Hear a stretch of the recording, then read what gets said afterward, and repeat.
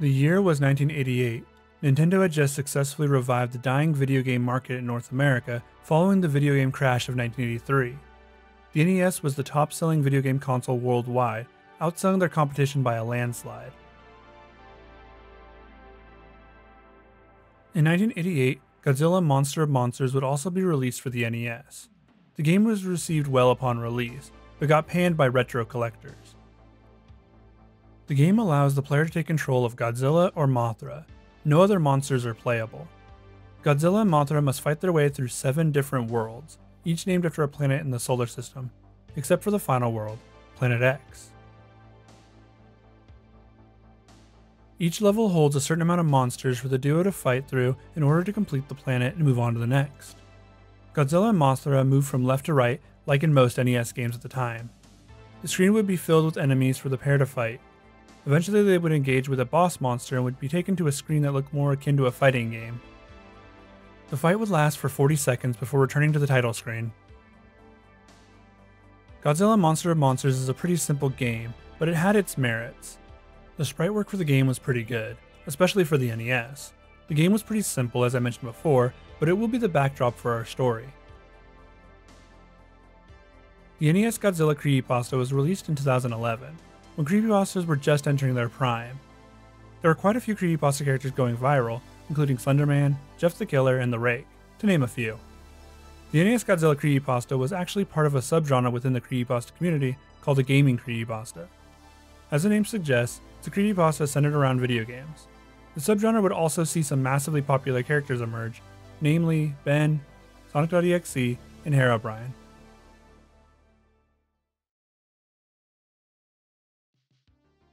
NES Godzilla is the story of a man named Zachary. Zachary as a kid had 2 things that he loved most in life. Those things being Godzilla and NES games, which is what led him to finding his favorite childhood game, Godzilla Monster of Monsters for the NES. He described the game as mediocre and repetitive, to which I would agree. Then goes on to say that as a child he didn't care. Like many of us, we overlooked the flaws in the things that we found fun in as kids. Zachary had recently bought an NES, hoping to relive part of his childhood, and asked his friend Billy to help finding a copy of Godzilla Monster of Monsters. Billy did find a copy, along with Legend of Zelda, Bomberman, and Action 52. He would play them all, but Godzilla was the game he set his eyes on first. The startup of the game sent a wave of nostalgia through him. The first boss came up and it's Godzilla, a squid kaiju that's not very strong but has an annoying attack that can stall out the fight. The fight was going pretty easy, even with Godzilla's annoying attack, but the screen started to show these red graphical glitches. There were these little red blocks all over the screen. Zachary, annoyed, took out the cartridge and blew into it before reinserting the game. The game started up fine and the boss fight didn't glitch this time. He finished the 2 bosses and moved on to Mars. This is where Zachary would notice that this game wasn't the exact game he'd played when he was younger. Titanosaurus, a kaiju not originally in the game, now appeared to be. He was at the edge of the map as the final boss of the stage. Another Godzilla fight came up and after he was defeated, the glitch reappeared. This time it devoured the squid kaiju. The eye of the squid started to flood the screen along with the glitch boxes.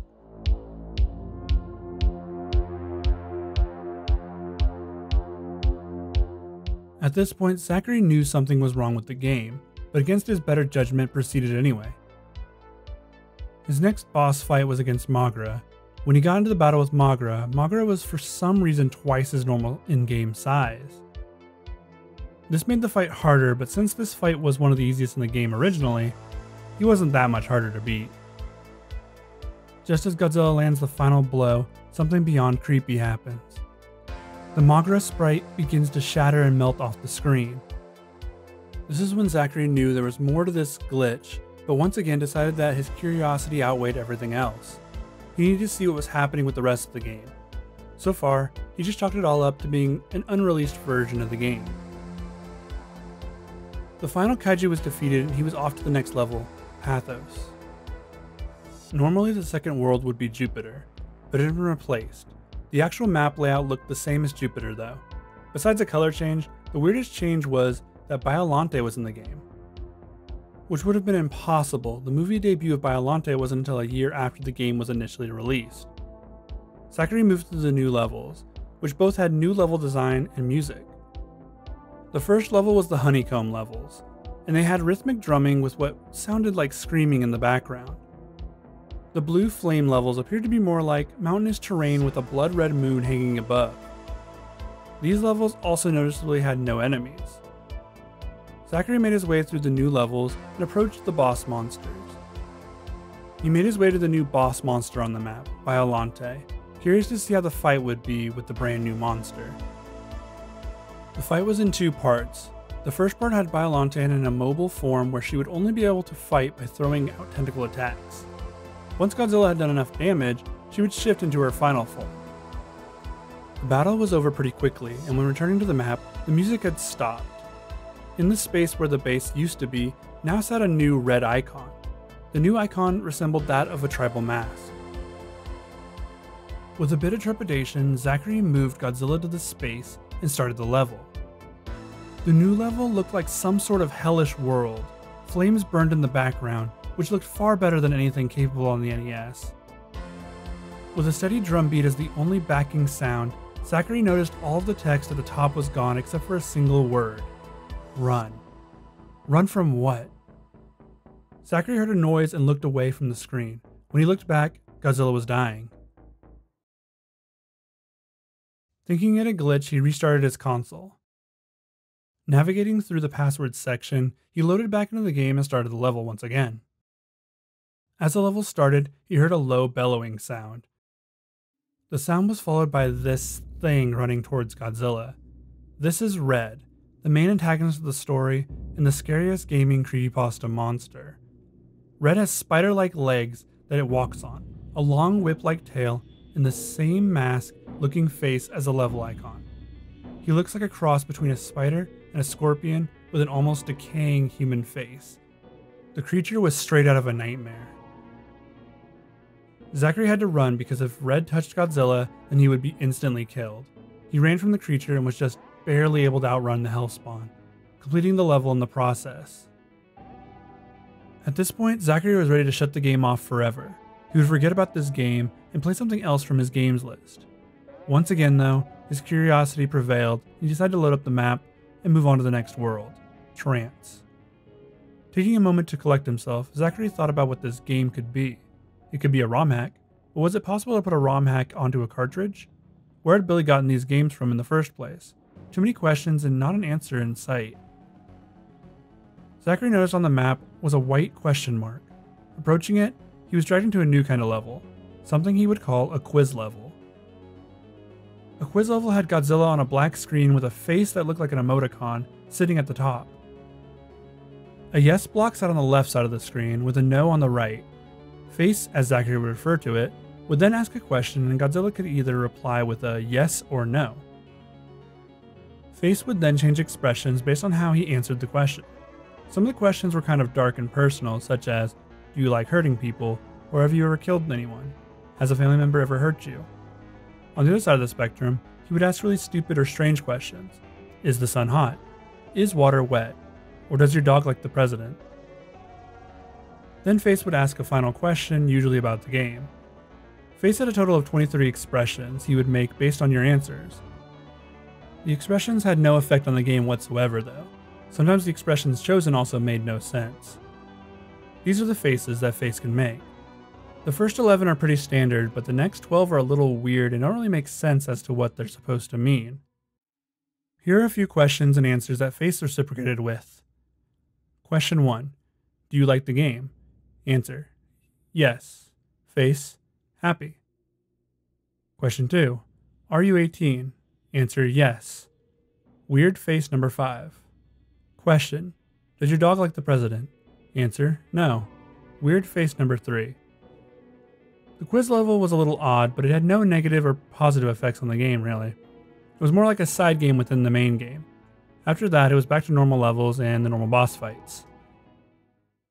After the boss fights were over, it was time to move on to the base level. This time there was no monster on it to fight, and the game took control of Godzilla and moved him to fight Orga. The fight was pretty tough. Orga eventually unhinged its jaw and tried to swallow Godzilla. From this position, Godzilla was able to shoot a heat beam directly into its mouth and did a lot of damage. The fight was over pretty quickly after finding this new weakness. Once returning to the map screen, the red face was back where the base once was.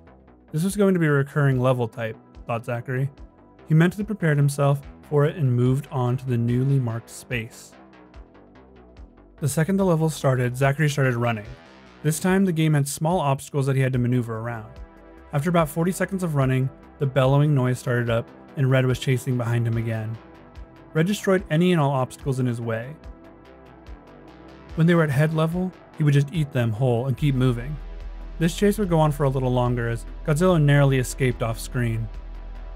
Zachary yelled at a cheer and said, "Not this time, asshole."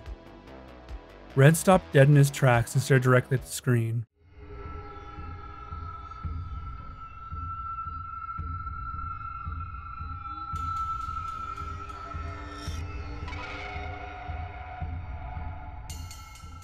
This moment would become the defining one for the entire creepypasta.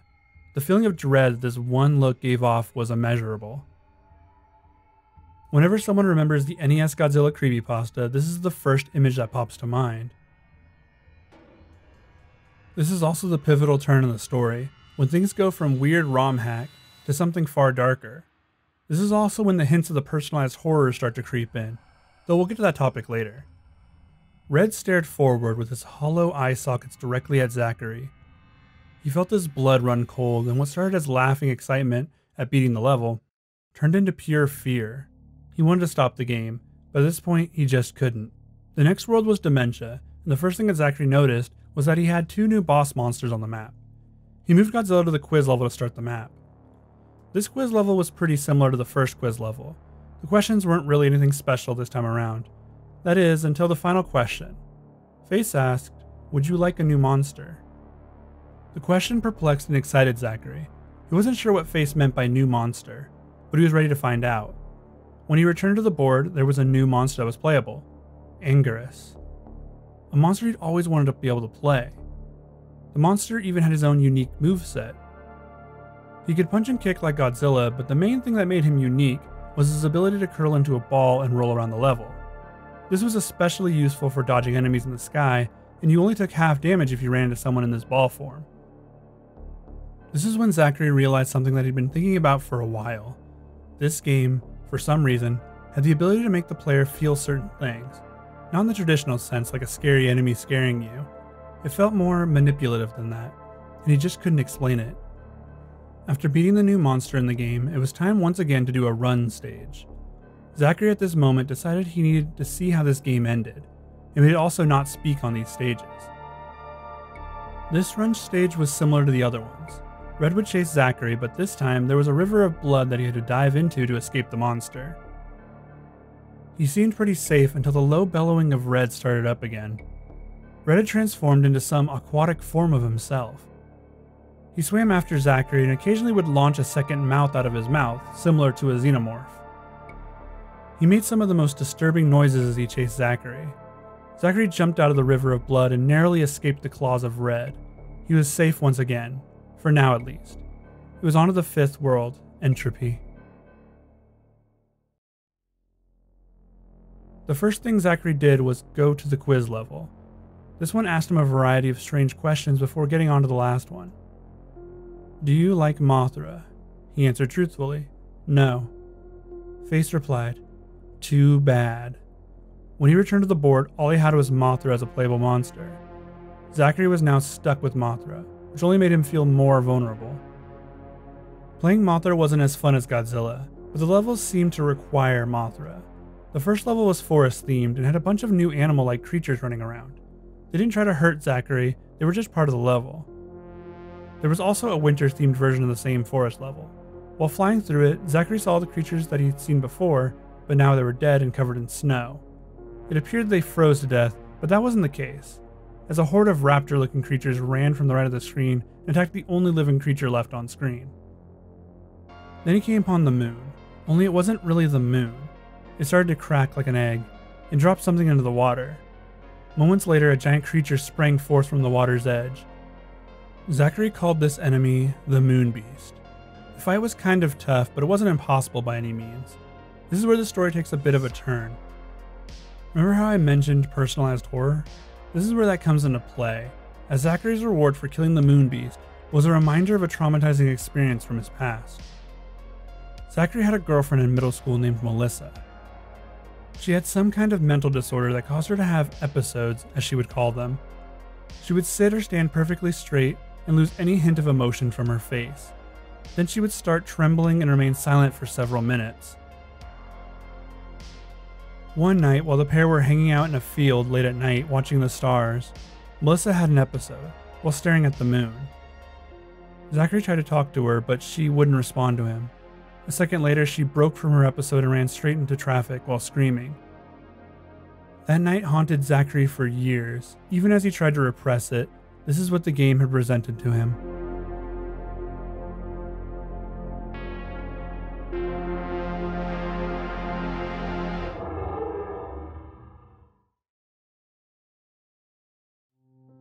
The game had dug into the deepest, most disturbed part of Zachary's psyche and pulled out his trauma. It was toying with him in the same way a shark might bump its prey before dismembering it. The game wanted Zachary to know that it knew everything about him. This concept is probably the best part of the NES Godzilla Creepypasta, not only because of how interesting the concept is, but because it also helps to explain other gaming creepypastas. Whenever someone finds a copy of their favorite childhood game and notices creepiness that wasn't there before, the cause could be because the game is personalized to them, and that's why they're the only ones who experience it. It helps to rationalize a lot of creepypastas that seem to just happen upon creepy versions of their games. Most of those stories don't take it to the same level that NES Godzilla does though, as this game rips your trauma straight out of you and makes you experience it firsthand. After that moment, Zachary wanted to stop, but he just couldn't. No matter how he tried to rationalize it, the game wouldn't let him leave. He was too involved now, and the game didn't want him to leave either, obviously. He had to see it to its end. Zachary made his way to the new run stage and found himself in a maze this time. It was his worst fear, a maze that he had to navigate while avoiding Red. To make matters worse, Red could just destroy parts of the wall, and he also had transformed once again. This time he was able to fly, on bat-like wings. Luckily, Zachary picked the right path and was able to escape Red once again. He was lucky in more ways than one, he supposed. He was ready to leave this world and move on to the next world, Extus.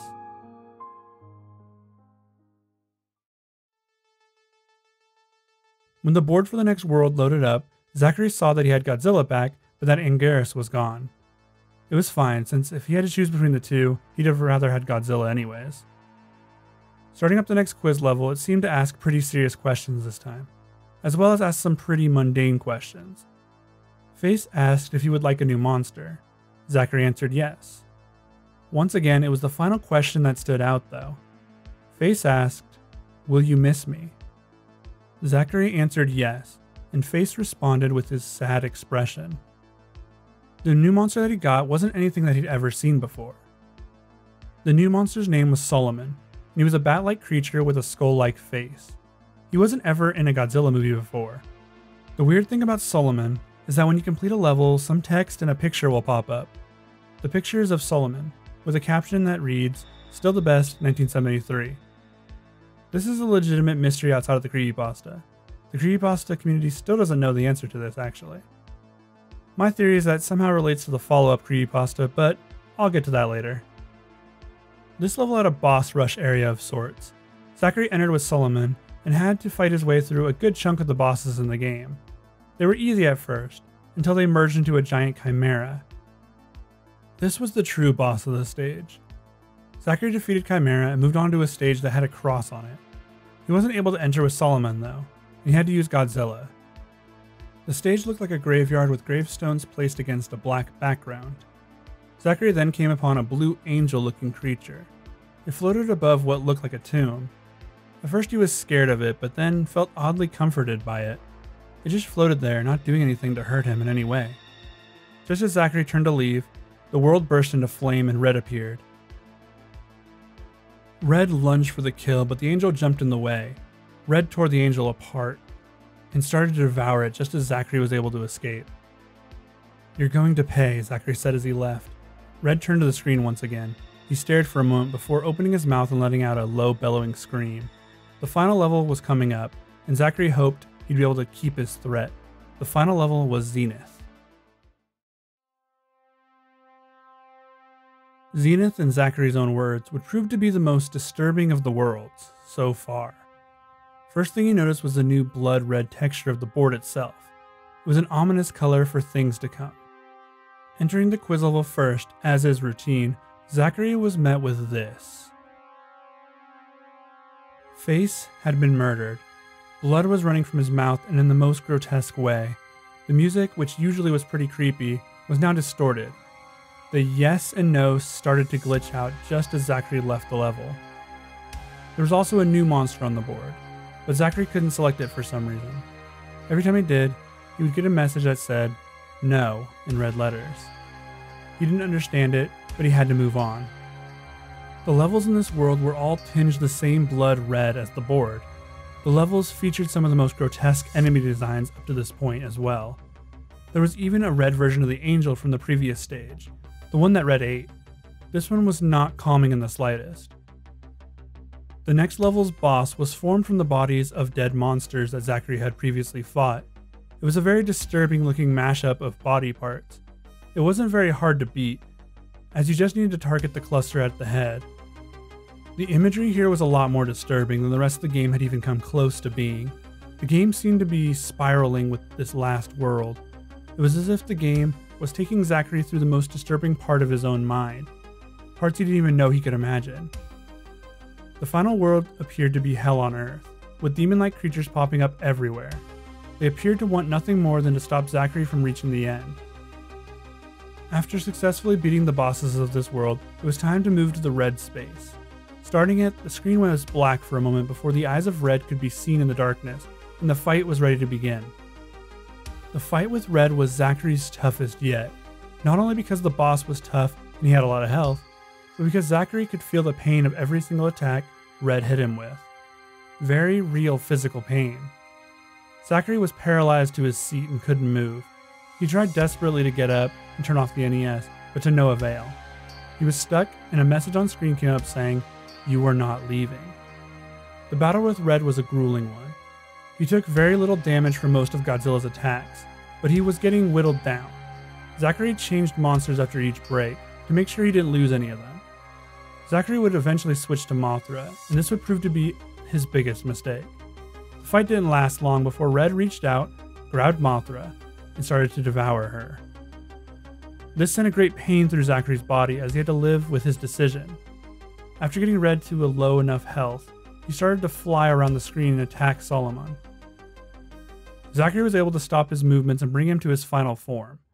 The screen zoomed out to a flaming background and the final form of Red appeared. This form was considerably stronger and much bigger. There was no way Zachary would win this fight, but he had to try. Red killed Solomon in a few shots. Zachary's strongest monster was gone, just like that. Red tore through Zachary's collection of monsters like they were first level bosses. A message popped up on screen. "You can't win, Zachary." "How do you know my name?" he asked. Another message popped up on screen. "I've known you for a long time. I'll tell you a secret. I killed Melissa." Zachary's struggle with what Red was saying. It started to make sense though. The thing that Melissa was struggling with was Red. It had taken her life and now was going to take his. Zachary had no choice but to send out Godzilla, his final monster. The fight wasn't looking good either, as Red easily outclassed Godzilla's damage and health. Godzilla was then also eaten by Red, a sour end to his first monster. Just as Red was about to kill Zachary, the blue angel from before showed up. It was Melissa, and she was giving him access to that final monster. It was a golden looking creature, but it was much more powerful than any of the previous monsters he'd used. The fight wasn't easy, but it was at least manageable now. Zachary was able to fight toe to toe with Red. Through a narrow victory, Red was defeated with a final blow. The creature then disintegrated into ash before Zachary, and he was free from the control of the game. A final screen came up with Melissa and all of his monsters thanking him for saving them. With a final message on the screen reading, "Thank you for saving us, we'll be together again someday." With that somber goodbye, Zachary decided he needed to sleep. The next day he contacted Billy. He really needed to know where he got this game from. Billy came over to his apartment right away. It took some convincing, but Billy finally believed him about everything. Billy explained how he got his games from the same guy every time, a guy that he knew was trustworthy. The pair called up the guy who seemed to be as perplexed as them about the whole situation, but before they could ask any more questions, he hung up on them. Billy then asked Zachary if he wanted him to get rid of the game for him, but Zachary declined. Zachary, torn between playing the game again and destroying it, decided on a third option. He would sell the game on eBay. This was a selfish move, he tells us, but he doesn't want the responsibility of owning it anymore. He then puts out this final message about the game. If it seems like the game is messing with you, shut it off. That was the story of one of the greatest game creepypastas of all time. Other than the divisive ending of the story, it is still one of the best creepypastas ever written. The ending can be a bit cheesy, seeming like the power of love conquers all, but I think the ending is still important to the overall narrative. There's one more section of this story I want to talk about though, and that is the section involving Billy's friend, the one he got the games from. This might be an outlandish claim, but what if this person who Billy got the games from is the source of all gaming creepypastas? My theory goes like this. This person is the same person that the author of Ben Drowned received his copy of Majora's Mask from. It's also the same person who had a copy of Super Mario 64 available for sale online, but only sold it to a specific seller. This person has been secretly giving personalized copies of games to individuals that they believe will be able to connect with them. This theory explains the multitude of gaming creepypastas that involve people finding a childhood game that they are deeply, personally connected to, and finding something creepy or strange in it. The mysterious game seller is like the haunted mask salesman. They find ways of getting personalized copies of games to people, sometimes for the better, but usually for the worse. NES Godzilla was just the beginning. Maybe you'll receive your own copy of a personalized game. Only time will tell. Hopefully it doesn't dig into the deepest crevices of your mind and pull something out that you didn't want. I know there's a sequel in the works to the NES Godzilla Creepypasta called NES Godzilla Replay, but I like to give it its own video. Overall, the NES Godzilla Creepypasta is probably one of my favorites of all time, and the reason I hope the genre never dies out. I want to thank you all for watching this video. Subscribe if you want to see more, and I'll see you all in the next one.